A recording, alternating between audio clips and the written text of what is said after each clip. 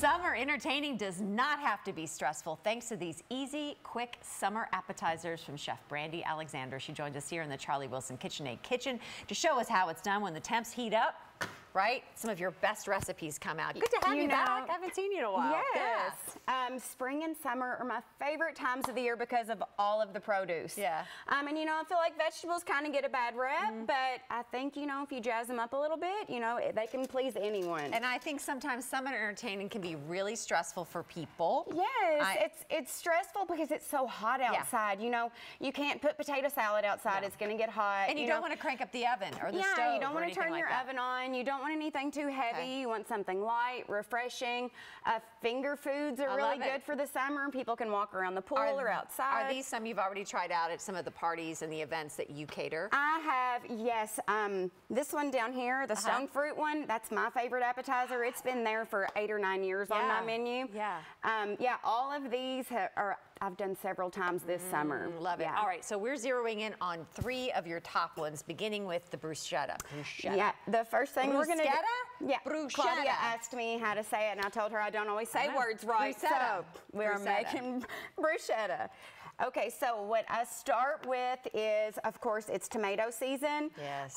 So we've got some local cherry tomatoes in here.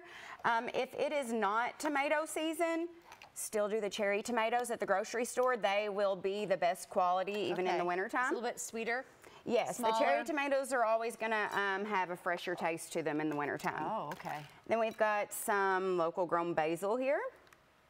Okay. And some red onion. And of course we're going to put some of Kinder's the blend in it. It's got our garlic, our white and black pepper. And our tomatoes have some olive oil in there mixed in them too. Do you ever put vinegar in that, or you tend to stay away from that because that can make the bread kind of soggy? Well, we are going to use vinegar here in just a minute. Okay. I'm really big on sweet and savory and on reduced vinegars. So what we do, we're going to top our bread. Our bread is toasted and rubbed with raw garlic when it comes out. It's really hard, so you want to put the tomatoes on about 10-15 minutes before. And it'll soften just a little bit and still be really crunchy. And so you put the garlic on the French bread after it comes out of the oven? Yes, when it comes out of the oven, I take the raw garlic clove and rub directly on it while it's still hot. I love these tips and tricks that you have. And it won't have, you know, like a raw garlic taste, but it'll have the aroma. And then we're going to put some shaved parm on. And then you asked about vinegar. We have our balsamic reduction. You can do this with just balsamic vinegar. I like to use a little bit of local honey in it as well. And all you need to do is put it on the stove, get it on a high simmer, and you want it to reduce down to 1/3 of what it started as. So if you started with a cup of vinegar, you're gonna only end up with 1/3 at the end. And that adds just that little punch to it. Probably softens up. Does that soften up the bread as well? You know, it is more of a glaze. It's a little sweeter. You know, it's not quite as acidic for the people who think they don't enjoy vinegar. But the tomato really softens up the bread. These were made about 10 minutes ago. So if you try one of those, you know, the bread will still be crunchy, but the middle's soft too. Okay, can I try one? Yes, of course. All right, I know we're cooking other things, but you know, I'm not gonna resist a chance to like try your stuff. We got it all over our nose now, right? That's okay. I always have food all over me. I love basil. I love, like I said, vinegars when they're reduced. I've had a lot of people who say they don't like vinegar and then they try one after, you know, you cook it down. It's a combination. Takes some of the tartness out of it. It sure does. I love it. Love it. All right, next. Okay, our next one is a great way to get people to eat vegetables that don't necessarily like them. Okay. Got my picky eater son to eat asparagus. So we take our fresh asparagus. This is super skinny asparagus. Okay. So we're gonna use about 5 or 6. Usually, like the normal size you get at the grocery, you'd use 3 or 4, but these are super tiny. Are these already cooked or not cooked These are not cooked. They are not cooked at all. Raw. Even if you have the fat ones, you're gonna use them raw.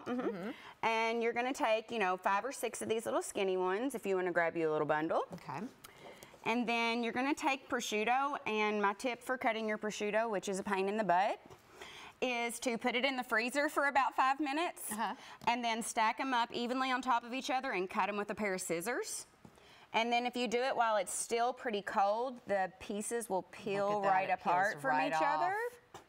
If you don't do that, it's always so stringy and it pulls apart and you feel like you're wasting. And you know, the good thing about it is it kind of sticks to each other, so even if it pulls apart. Okay, I'm gonna take the paper off. We don't want to eat that. We don't want to eat that. So just in the freezer for a little bit. Yes, and then we're gonna take it and we're gonna start like right under the floral end. Okay.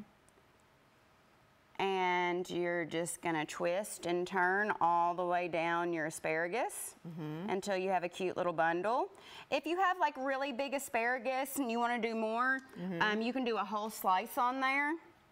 Okay, yours is some really nice long ones here. I know, that's so cute. And then all you have to do, you're gonna take a little bit of olive oil and just put on the asparagus ends, sprinkle with your kinders. This is gonna go in a 450-degree oven for just 8 minutes. Okay. Now, if you have the fatter asparagus, it'll be about 10, but I love this recipe because your oven's only on for 10 minutes. It's summertime, it's hot outside. Look at that. It's crispy, and then this balsamic reduction is actually a golden balsamic and stone fruit. What is the difference? I've never heard of a golden balsamic. Golden balsamic is the most delicious vinegar ever. Really? You almost have to order it now because it's made with special grapes. It's not expensive, but it has a totally different flavor profile and it goes really well with honey. I'm gonna try that. And then we're gonna use it on these two. Stone fruit, these prosciutto stone fruit wraps. What is stone fruit? We're looking at the video here of how you made it at home. A lot of people ask me that. What is stone fruit? It is any fruit that has the pit or stone in it. They're technically a stone. Plums, peaches, plums, nectarines, cherries. Right now is stone fruit season. You can go into Kroger or Whole Foods and everything's on sale. All kinds of cool, you know, exotic stone fruit right now. And when you pick it up, does it need to be a harder stone fruit? Like how ripe? Okay, you don't want it hard. If it's hard, leave it on the counter a few days. You want it to be just softened a little. You don't want it to be mushy. Okay. You can still kind of feel on this one right here. Which is really great because sometimes when that happens in the house, right, they get a little soft. You think immediately, let me throw them out. You want them to be a little soft. You can make this. And this time of year it's cool because like this is a pluot. It's a plum and an apricot mixed together. These are apriums, which are apricots and plums. Okay. We've got white nectarines. So there's all kinds of cool, you know, stone fruit out there right now. Things I learn with Brandi. The things I learn. And then same deal with the prosciutto. Put it in the freezer. Yes. Cut it in half. Okay. Yes, we're not going to cook it this time. Okay. We're going to use it raw, and you're going to take some of your favorite cheeses. This one is an apricot, which is a stone fruit, apricot Stinton cheese. I see where you're going. I see where you're going. And then we're going to take a nectarine. Here, I'll switch you sides since I already started over here on this guy. And then you can just choose whatever fruit you want. This is a habanero jack cheese, so super spicy. Yes. And then we're just going to throw a little bit of fresh herbs in with it. Which fruit do you think this would go best with? That would go well with honestly any of them, but I like the plum a lot with it. The plum's a little more sour. Okay, put that there. And then all you got to do is... Oh my God, this is how you can put your kids to work to help for the summer entertaining party. They can totally do this. I'm always thinking of ways to put them to work. And you know, when the kids help make it, they're more likely to try it too. Right. And if you've done that and it hasn't worked, have them do it with someone besides you. And then they'll start liking to do it with you too. Because I don't know what I'm doing. That's what they always say. Yeah, you know. You know how kids are. You know, my middle child, my picky one, has a chef as a mom, but he'd rather have someone else cook half the time. Look at how beautiful that is. Yes, and you can use mint in here.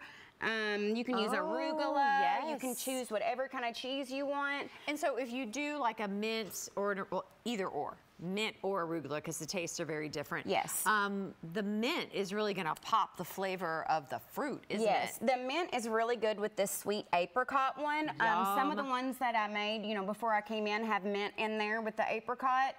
And then our reduction here has golden balsamic, local honey, and then some Rainier and Bing cherries reduced down in it. Because cherries are stone fruits. Did you make this yourself? Yes. We can't really pit cherries and wrap them, you know, they're too small, but we can use them in the sauce. Love that. Do you have a sauce recipe online? I do. I have. I'm not trying to give you more work to do, but I'm just saying you want to put a sauce I have both of these recipe online. Okay. My bruschetta recipe has the balsamic in it.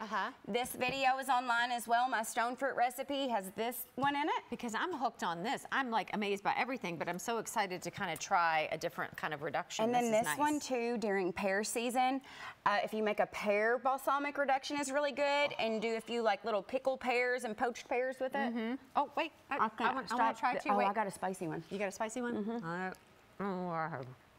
It's pretty spicy too. I have the one with the peach in it. Oh my goodness. The apricot Stinton's really good. It's really sweet for a cheese, but it works. It is, but it's so light. So if you're outside burning up, this is like so refreshing. Love it, love it, love it. So And all these recipes online and on your TikTok and Instagram. Yes, and this one's super spicy, but the sweetness of the nectarine kind of mellows it out. All right, you're gonna stick around because coming up, more of this. We're just gonna eat. And coming up, vinegar. Coming up, I was about to say we need a beverage with this. We need a beverage. That's what we're gonna do. Do you like how I ask you the question right when you stuff your mouth? Yes, I love talking talking about beverage. We're gonna do a beverage coming up later. We're gonna do cold summer apps next. We've got some cold summer apps. Watermelon gazpacho. We've got some cocktails, and we have some cool fruit cube cocktails, ice cubes. All right, stick around. That's coming up just a little bit later. We're gonna eat our way through this, clean up, and more coming ahead. To see more of Chef Brandi's recipes and meals, visit southern-flair.com.